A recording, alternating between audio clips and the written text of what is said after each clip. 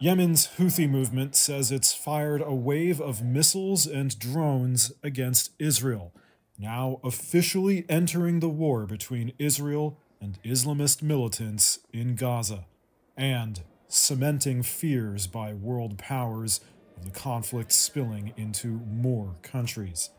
The declaration came after Israel's military said it intercepted 2 objects in separate incidents around the Red Sea. This was a Houthi parade filmed by Reuters in Yemen in September.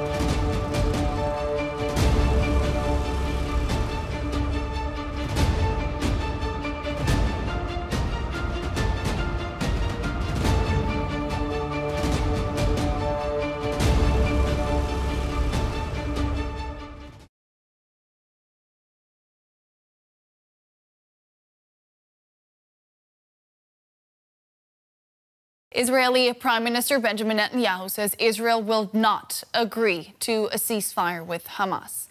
Speaking earlier in Tel Aviv, he said that would represent a surrender to Hamas. He called the conflict a battle between civilization and barbarism. He added that even the most just wars have unintended civilian casualties.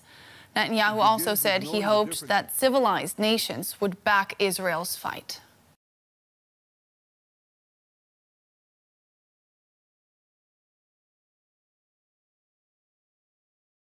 French police shot and seriously injured a woman in a full veil after she threatened train passengers in Paris. Witnesses described scenes of panic at the Bibliothèque François Mitterrand station on the RERC as a woman shouted threats. Une dame qui portait un voile intégral,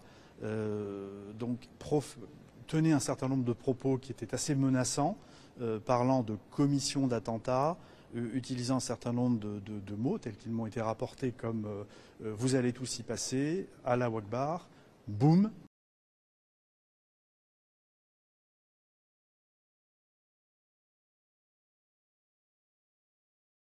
Washington has imposed financial sanctions on Myanmar's state-owned oil company in an effort to increase pressure on Myanmar's ruling junta.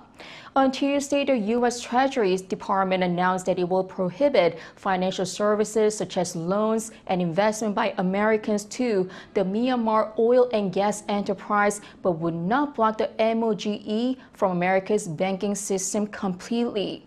It has also added sanctions on 3 entities and 5 people said to be linked to Myanmar's military.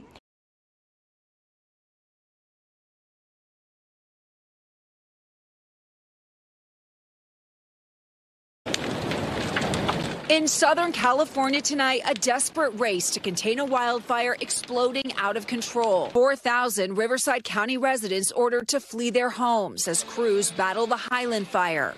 It is totally blowing. The wind is blowing horrendously. Officials say it doubled in size overnight, jumping across a major highway and burning more than 2,200 acres northeast of San Diego.